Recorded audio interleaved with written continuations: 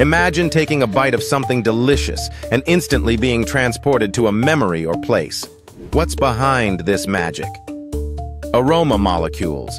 These tiny, invisible compounds are the true architects of our flavor experience. When you chew, volatile molecules are released and travel up the back of your throat to your nose, a pathway called retronasal olfaction. Here, specialized receptors detect hundreds of aroma molecules, each triggering a unique neural response. The brain then blends signals from both your nose and tongue, creating what you perceive as flavor. In fact, up to 80% of what you taste is actually aroma.